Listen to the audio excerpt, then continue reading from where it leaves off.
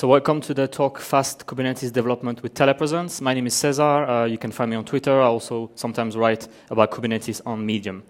So the structure of the talk is quite simple. First, I want to introduce some sort of use case context so we kind of know what we're talking about.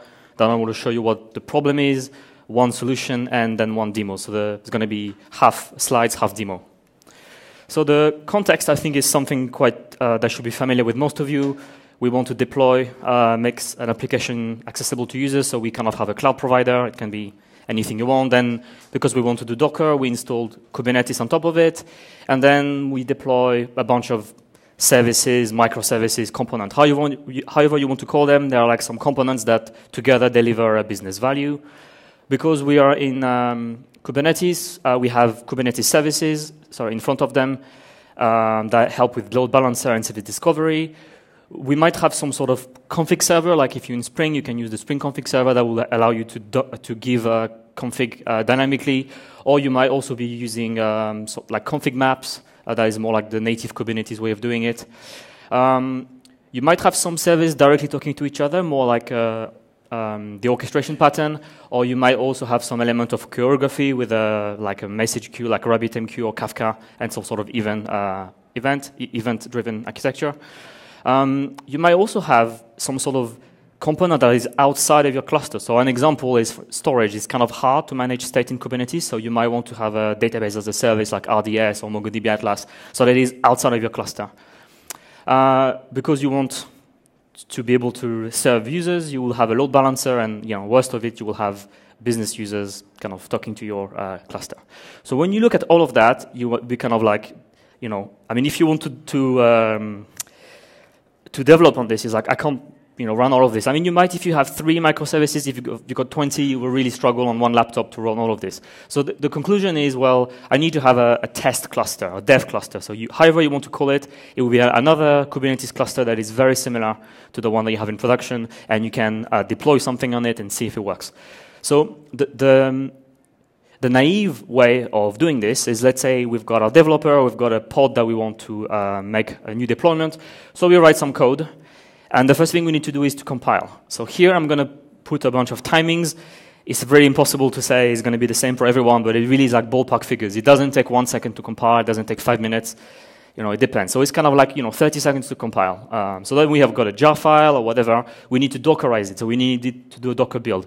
Again, I put 30 seconds. It could be less. It could be more. Really depending how you're building your Docker file and layers and things like that. So once we've done that, we need to push that to the Docker registry. So again, really depending on your network, on how clever you manage your layers in Docker. But again, all of these is kind of like, it takes a bit of time. Then what we need to do is we need to use a manual kubectl command to delete the pod and wait for Kubernetes to restart it. So that's instant.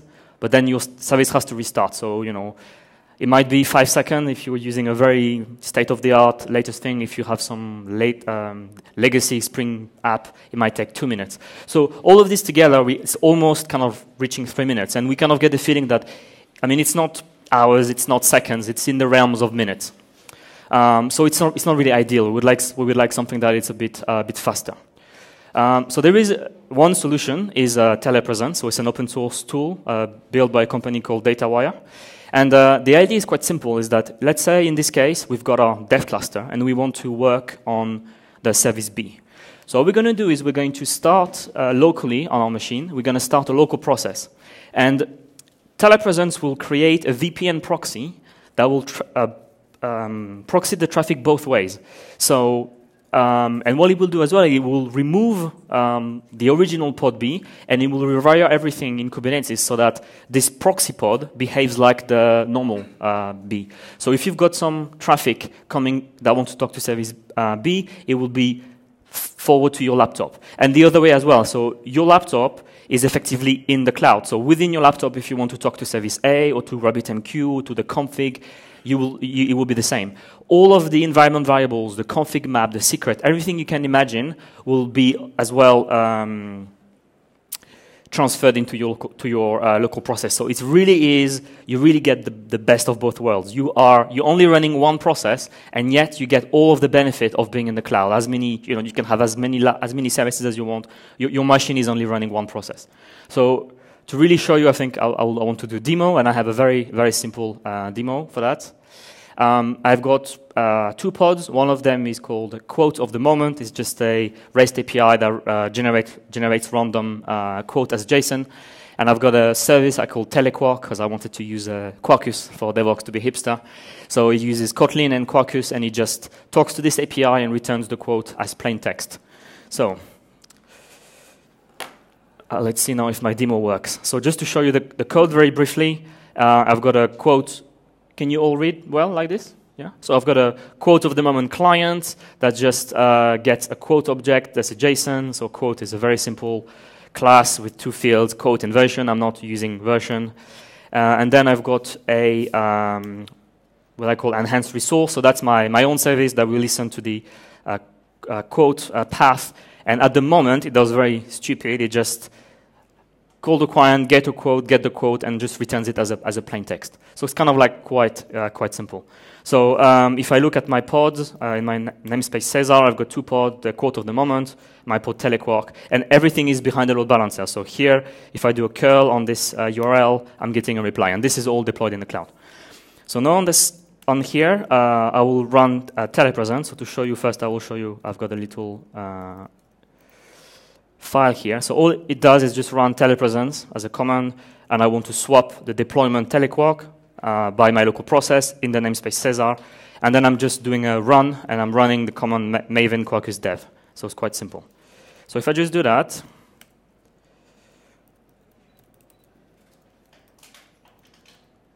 so here is going to start, and here I'm watching, and I can see that the original pod has been deleted, and if I do another curl now, I'm not getting a reply, because at the moment, the proxy is forwarding, and my local process is not running. So now, I can see that Quarkus started. So now, if I come here, and if I do the request, I'm getting a reply. So not really exciting, because it looks exactly the same. But the difference is that I can come back to my IntelliJ, and I can say, let's say, hello, DevOps, and I compile. It's a local process, so it just compiles, and now if I do another curl here, Quarkus will detect that there was a hot replace, and I'm getting hello DevOps back. So here, I made a code change, and instantly I got all the feedback I wanted. We can do that even a bit more than that. So if I stop it, now we can see that when I'm watching my pods, the proxy has been deleted. The Quarkus pod has started very quickly because it has really nothing. And if I do a curl again, now I'm getting the original unchanged service. We all okay with that at the moment? Yeah? So it's interesting because what we can do a bit more than that. If I just add at the end debug, so that's the debug option of Quarkus. So now what it will do, it will start the process the same, but it will wait on port 5005 for a debugger to connect. So I'm doing that. Again, it's restarting. So now we see that it says, listening on the port. So if I'm doing a curl now, nothing happens because my REST controller hasn't started. But if I come back to my IntelliJ, if I the shortcut for debugging, now I'm connected to my local process, and here it received the connection, and now if I'm doing curl, it works. What I can do is I can just put a breakpoint, and if I just make a curl here, I'm in the debugger.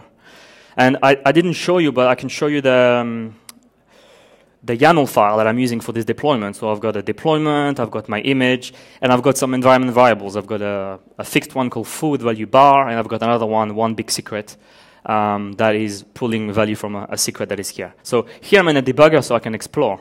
So I can say system, get environment, or what is foo? It's bar. What is one big secret? It's ABC123. So here, it's all kind of nice sometimes with the debugger to kind of explore the sort of things you can do. So, I can do something very stupid. I can go back here. I'm going to continue that request. I could say, here is the secret.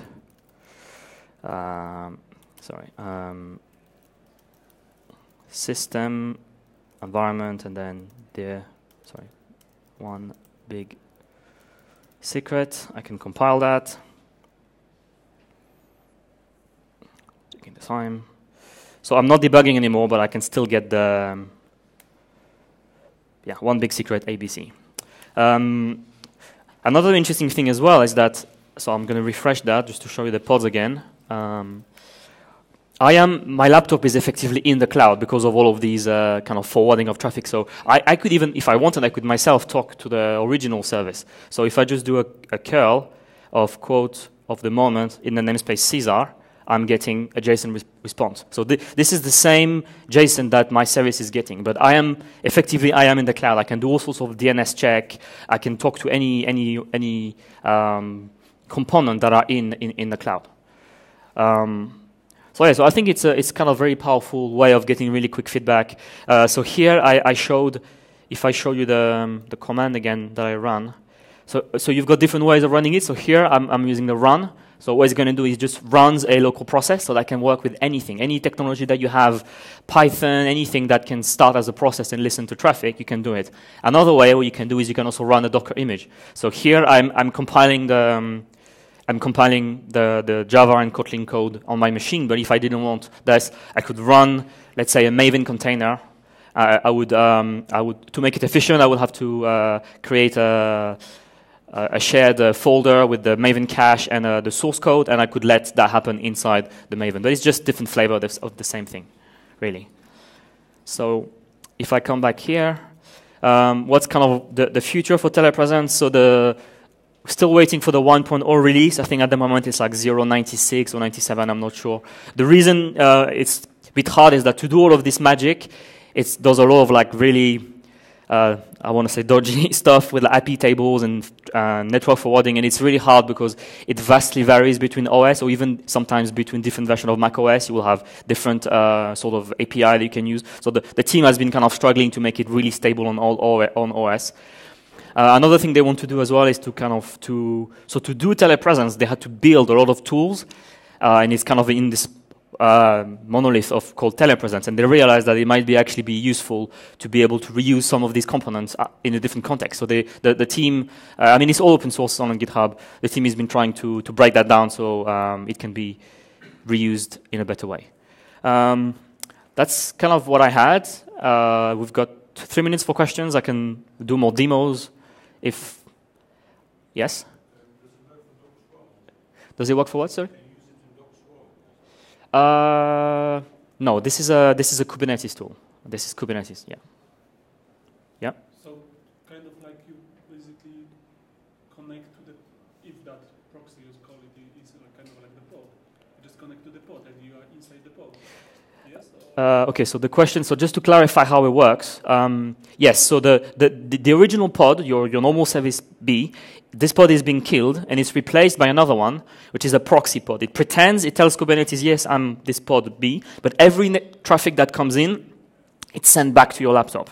So that can be a bit dangerous as well. You have to kind of be careful. Obviously, this is not for production.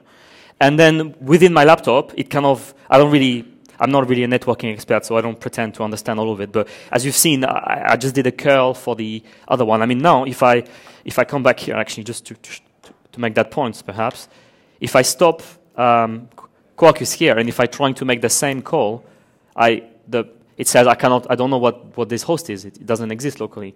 So it really is this forwarding both ways. Your laptop can access everything that your pod normally would, and all the traffic. So I think it's really powerful because, as I said, it can work with REST API, message queues, config service, anything that you would, config map, environment variables, everything is there, is preserved. It looks exactly the same.